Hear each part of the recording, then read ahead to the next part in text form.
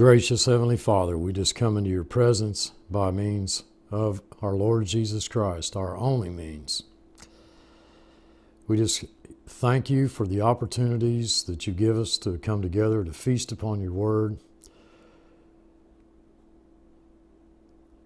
We know that you prayed, sanctify them in truth. Thy word is truth. I just ask that you would filter out all that which is foolish, seal to our hearts that which is truth only. For we long to grow in grace and knowledge of you. For it's in Christ's name I pray. Amen. Hi, this is Steve at blessedhopeforever.com. We've been studying together in the second letter to the Corinthians, verse by verse.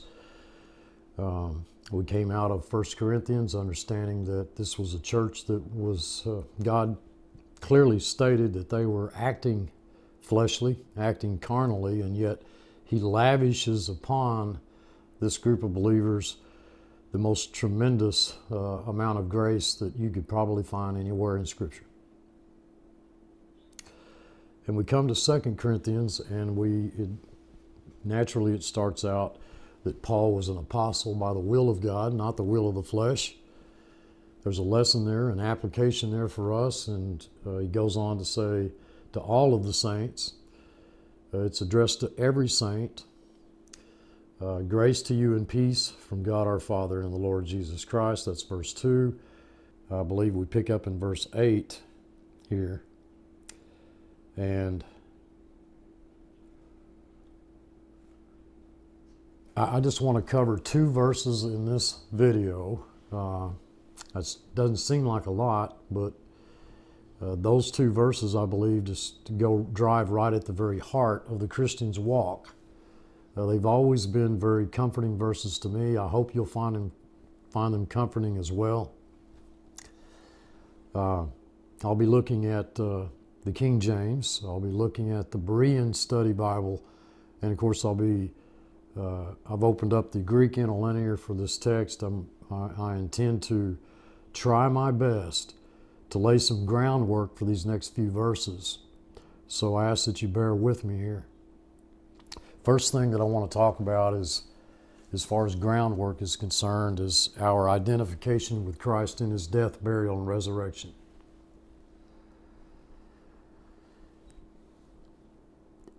It is a topic that has been very little, I believe, talked about, very little understood.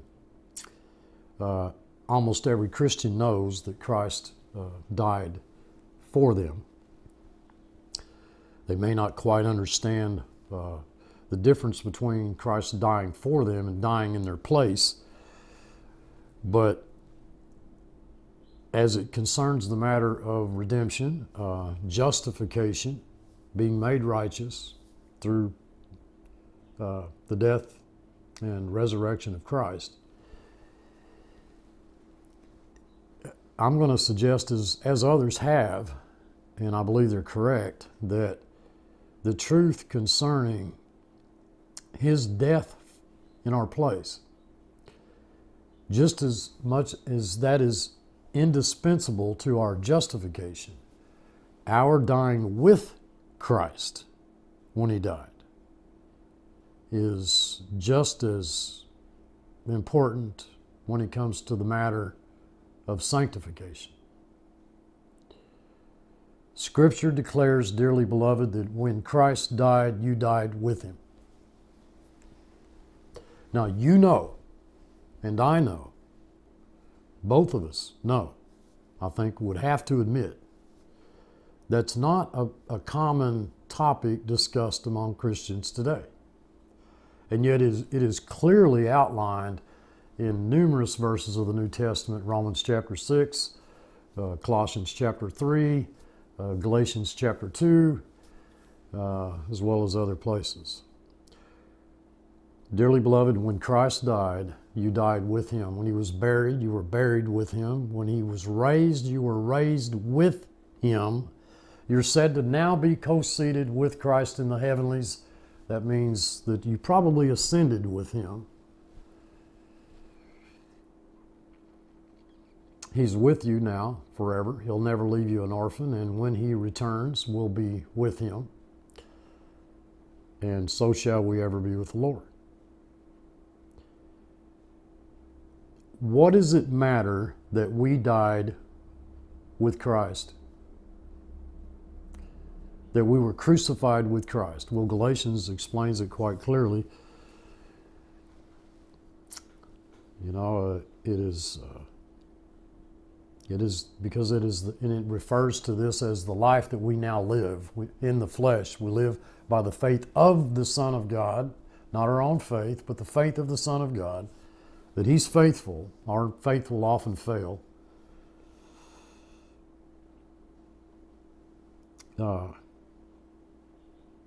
This is how we live.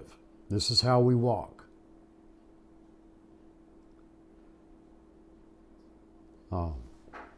If we, now I don't really want you folks to do a whole lot of jumping around, but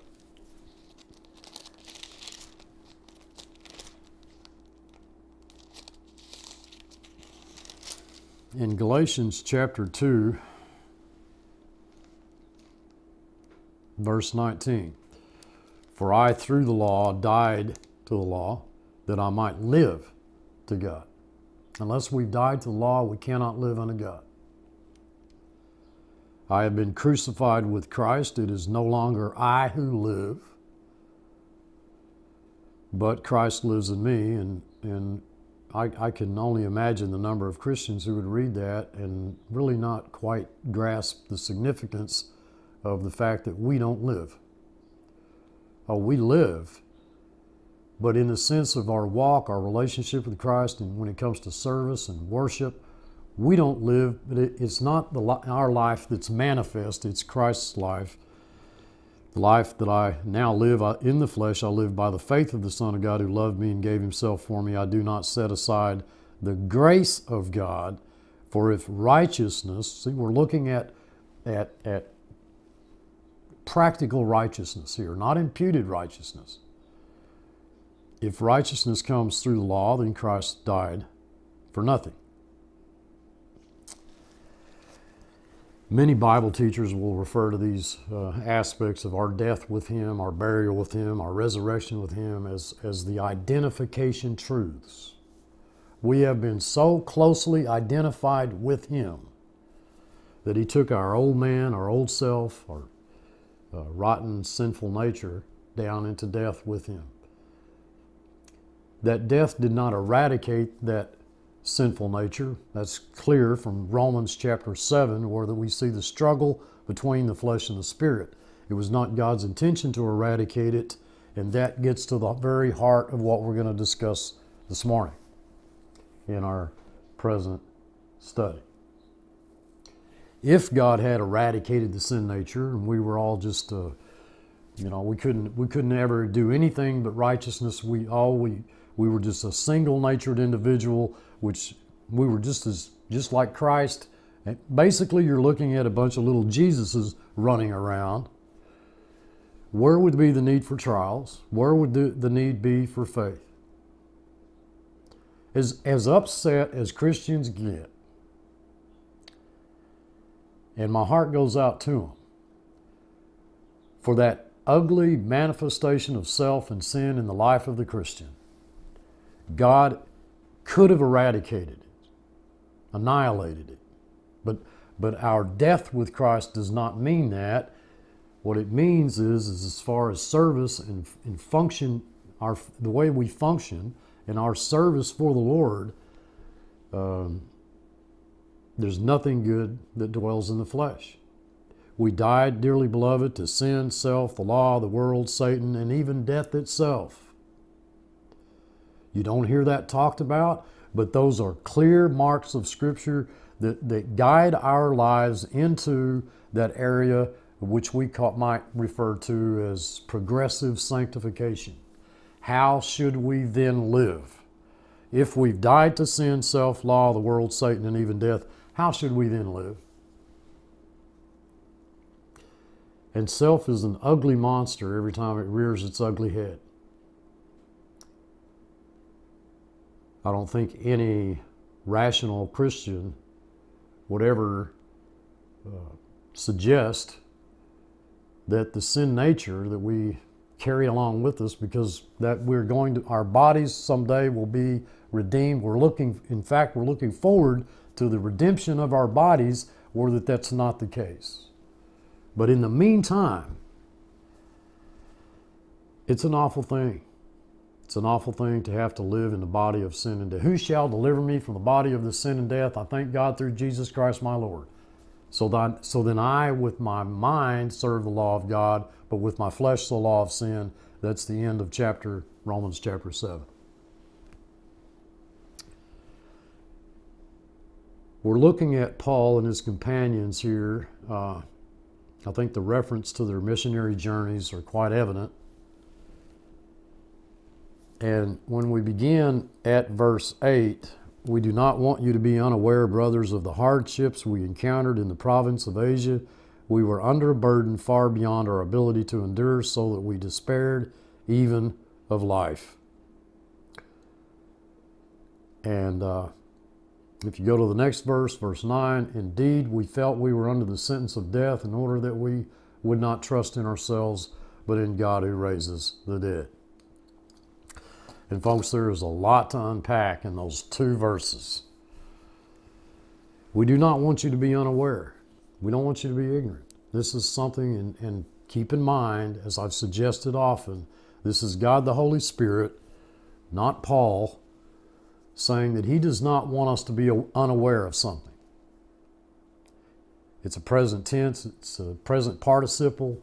Do not be unaware, uninformed, ignorant of something here in the present tense of the hardships we encountered in the province of Asia.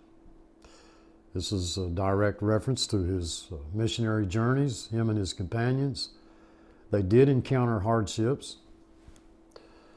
He says we were under a burden far beyond our ability to endure. Well, now wait a minute. I thought with God all things are possible.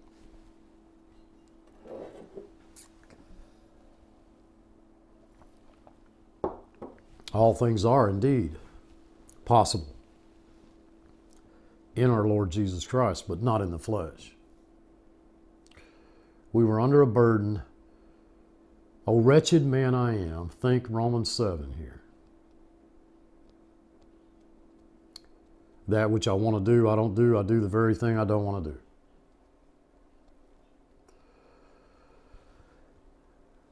You know, we know the law is spiritual, but I'm carnal, sold under sin. For that which I do, I allow not. For that I would, that do I not. But what I hate, that do I.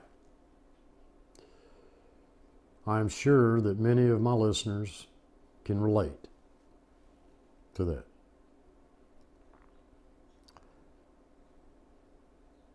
If then, and I know I'm not in our current text, I'm in Romans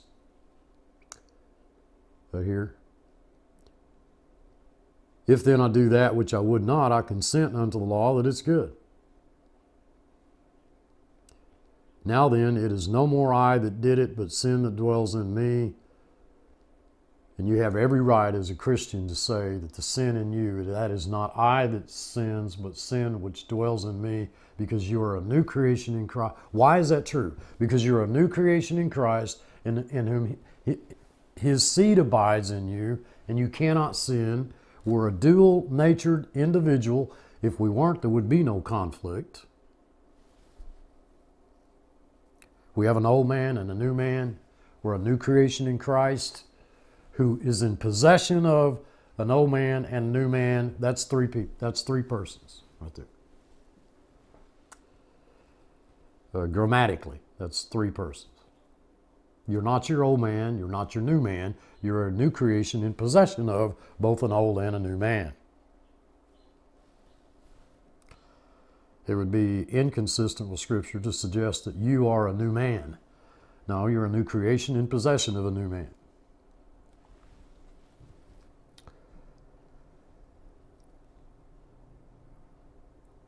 The Holy Spirit, through Paul in Romans, says that I know that is in my flesh dwelleth no good thing, for to will is present with me.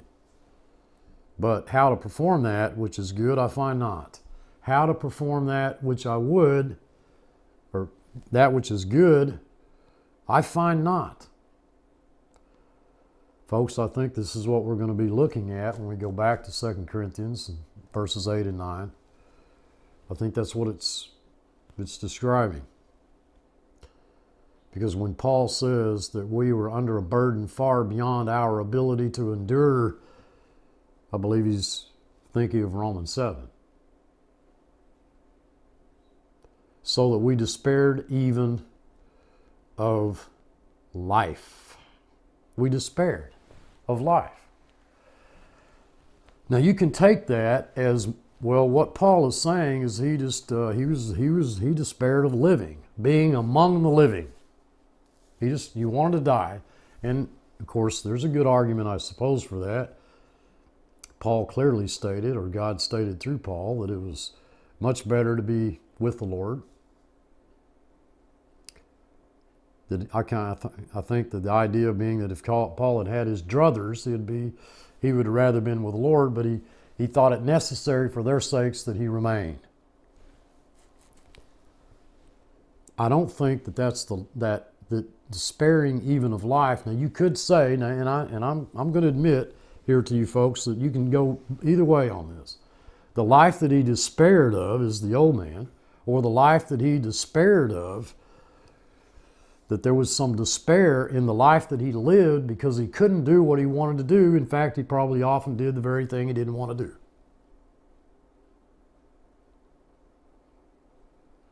But the text, these verses here, 8 and 9, the text really clarifies what's going on here.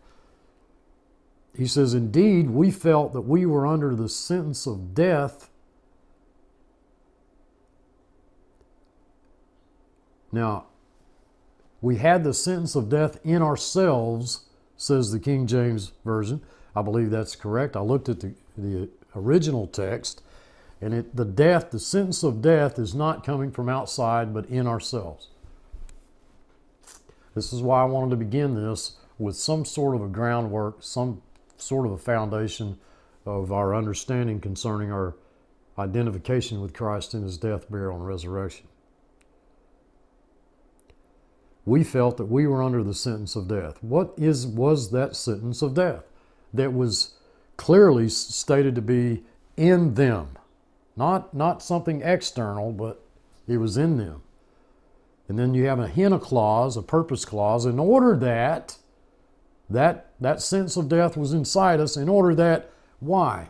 Well, the text couldn't be more clear. That we shouldn't trust in ourselves, but in God, who raises the dead. And that is really what it's all about, folks. There is nothing more important in this life than trusting God. I believe that is what God desires of us the most, is that we trust him. But how are we going to trust him if he doesn't bring circumstances and trials and hardships and despairs, even of life, into our life, where we're under such pressure that we despair even of life? Hardships, burdens far beyond our ability to endure.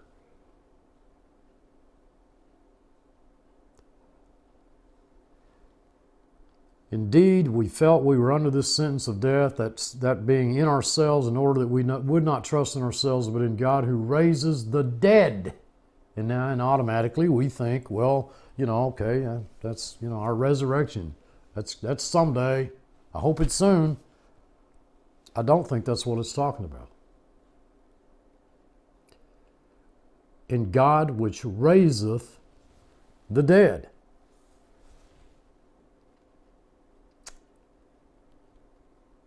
Second Corinthians 4:11 in the 4th chapter, we're not there yet. We're going to read, for we which live are always delivered unto death. Now wait a minute. If we're living, why would we need to be delivered unto death? Well, clearly it's for Jesus' sake, that the life also of Jesus might be made manifest in our mortal flesh.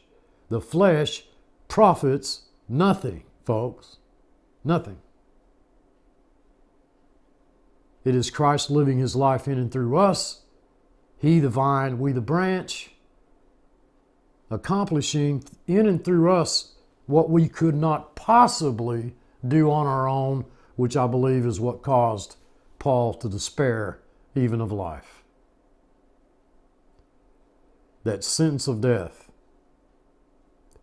in themselves, or the application for us would be in ourselves. Oh, wretched man I am. You know, this verse 20 in Romans chapter 7, I believe it's verse 20, that's now if I do that, I would not. It is no more I that do it, but sin that dwells in me. How many of you out there can honestly admit to yourself and confess before God that verse? If I do that, I would not. And that's going to happen. Often does. Happens every day, in fact. Can you say that it is no more you that sins, but sin which dwells in me? That the sin issue is forever settled. You were crucified with Christ. You died to sin, self, and the law, which would at least make an appearance of trying to be holy in your life in the flesh. Okay? The law is holy. Make no mistake about it. And I beg you all to consider that what I'm not suggesting, and that the law is not holy. The law is holy. Okay? The law isn't sin. I wouldn't have known sin except by the law.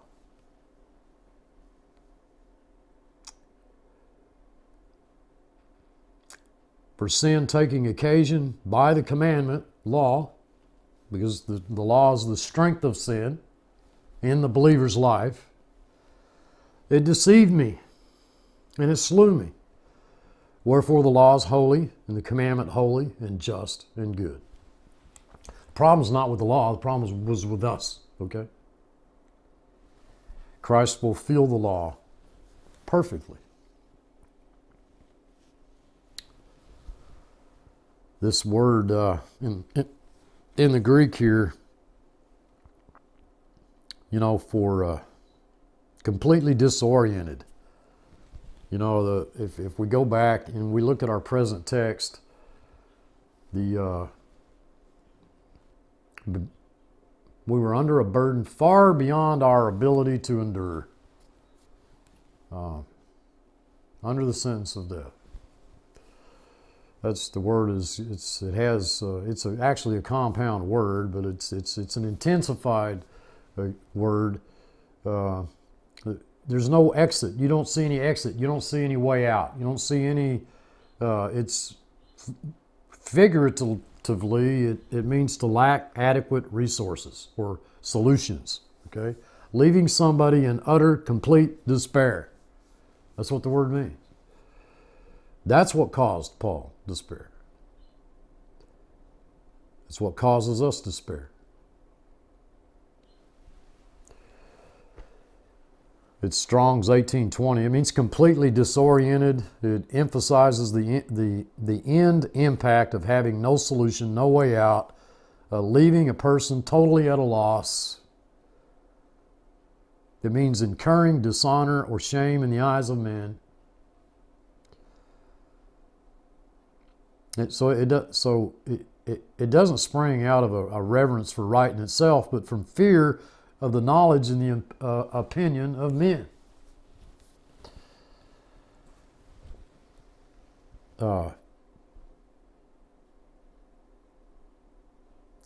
We know that we are the circumcision which worship God in the Spirit and rejoice in Christ Jesus, and we have no confidence in the flesh. We know this. Yet we continue on trying to have confidence in the flesh.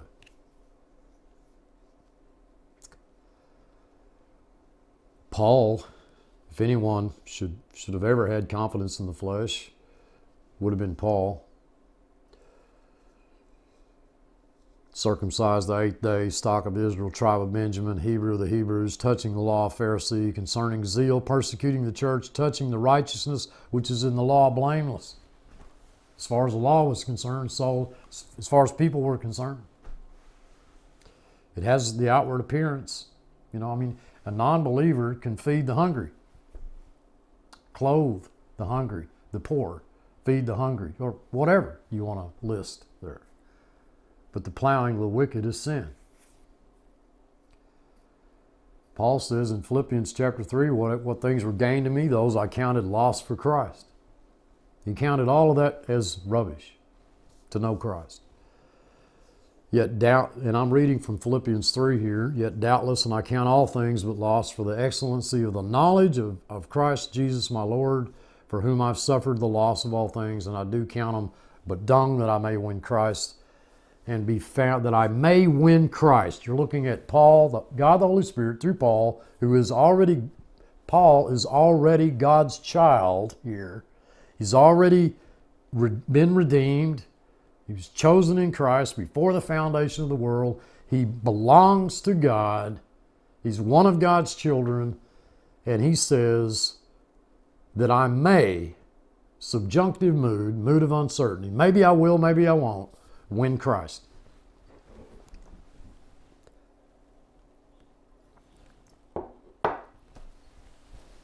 And be found in, so what does he mean by that? And be found in him, not having my own righteousness, which is of the law, but that which is through the faith of Christ, the righteousness which is of God by faith, that I may know him. Maybe I will, maybe I won't. Oh, Paul, wait a minute. I thought you already knew him, Paul. That I may know him. Know him. And the word know is not oida, it's not perfect knowledge, it's gnosko, it's experiential knowledge and the power of his resurrection. The power of his resurrection. That same, folks, that's the same power that raised Jesus from the dead works in you to raise you to life from dead works of self to the life that's in Christ.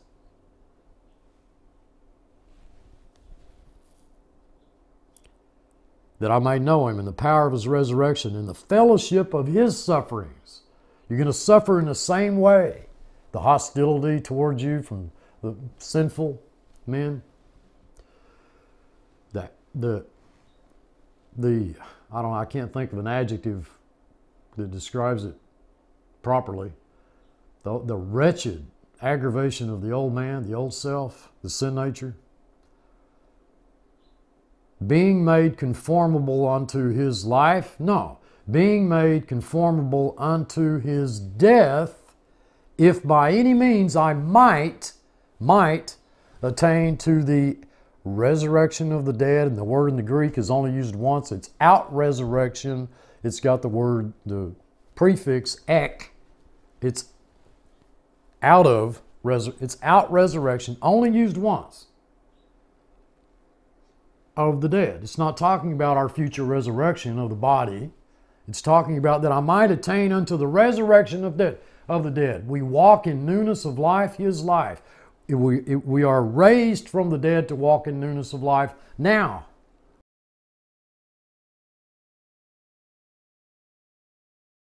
Now. You know, the beauty of this is amazing.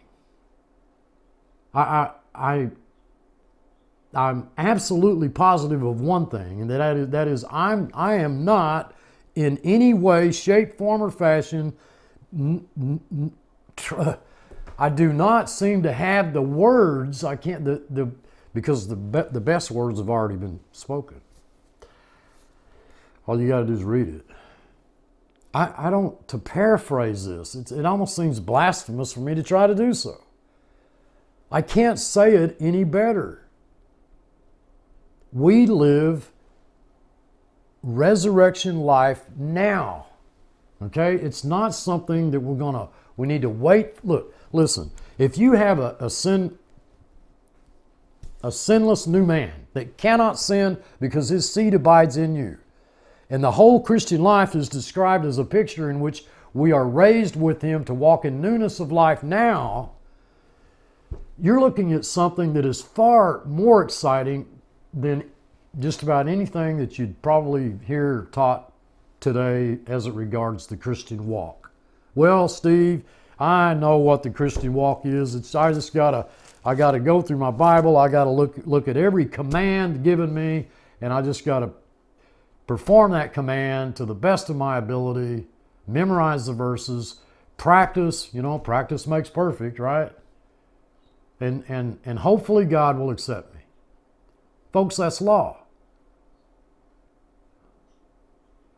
Grace is you growing in grace and knowledge of Jesus Christ, not yourself, not your own abilities, not your own talents, not your own skills, not your own whatever. It's growing out of you, away from you to Christ.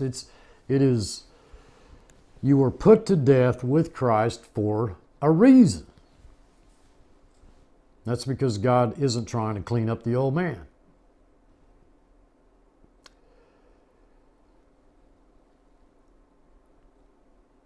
That I may know him in the power of his resurrection, the fellowship of his sufferings, being made conformable. That is a present tense, an ongoing process of being made conformable unto his death.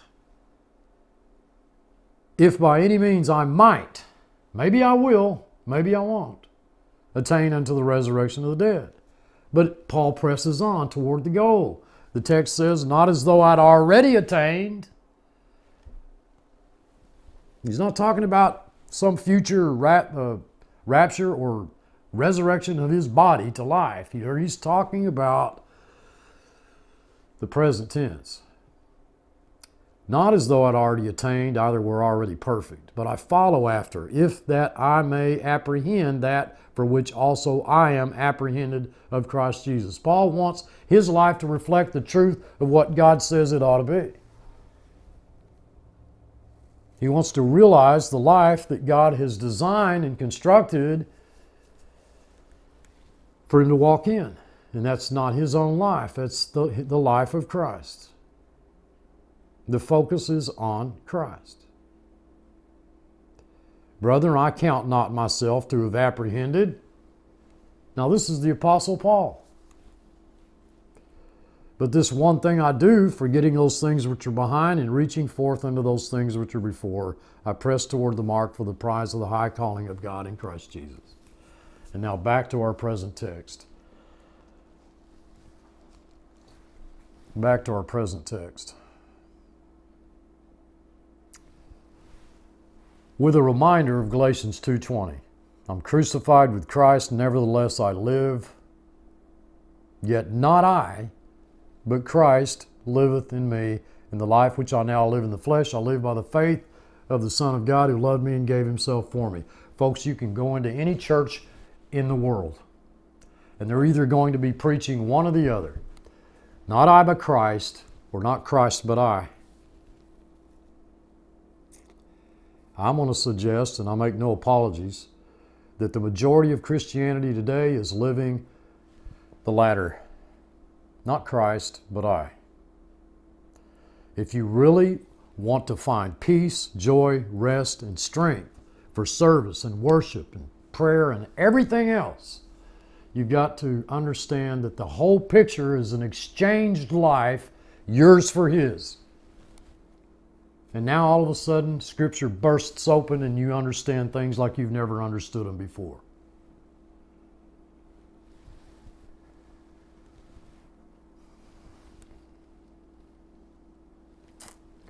Listen again. For we would not, brethren, have you ignorant of our trouble. This is what God doesn't want us to remain ignorant of. Which came to us in Asia, that we were pressed out of measure, above strength, insomuch that we despaired even of life.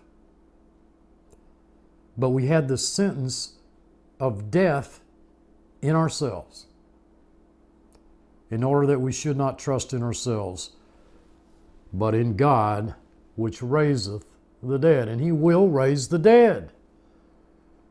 But let me tell you, folks, he's not hanging around waiting to raise you from the dead.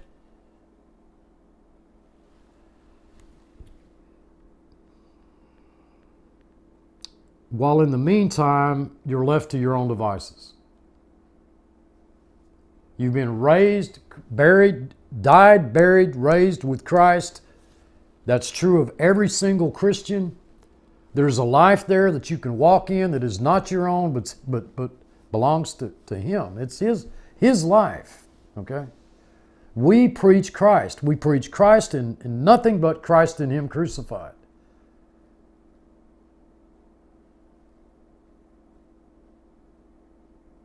I wish Christians today can understand the great significance and between what we call the church today, which is unique, okay? No Old Testament saint ever had the Holy Spirit living in them. No Old Testament saint was said to be crucified with Christ, or buried with Him, or raised with Christ, to walk in newness of life. No, it was oldness of the letter, law.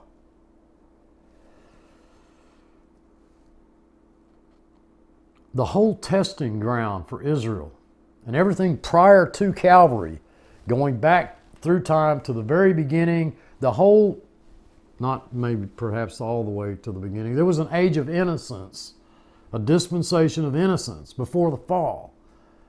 But when the law came in, sin found me out. It found me out. It proved me to be a sinner. That's what the law does.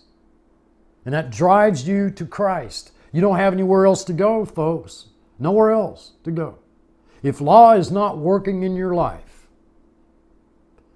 you have nowhere else to go but to Christ. And I can assure you that you will find peace, comfort, rest, joy there every day of your life.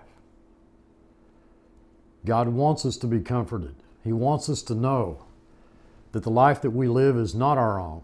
But there are going to be days in which we despair of life itself because of that conflict between those two natures. I'm sure that Paul found himself on his missionary journeys with his companions in situations of which he certainly had no control. Of course, God did. But he found himself despairing of life because he couldn't do what he wanted to do. He knew that he saw himself doing things that he didn't want to do, and not being able to do the things that he did want to do. But that sentence of death, folks, is inside us. The text makes it absolutely clear.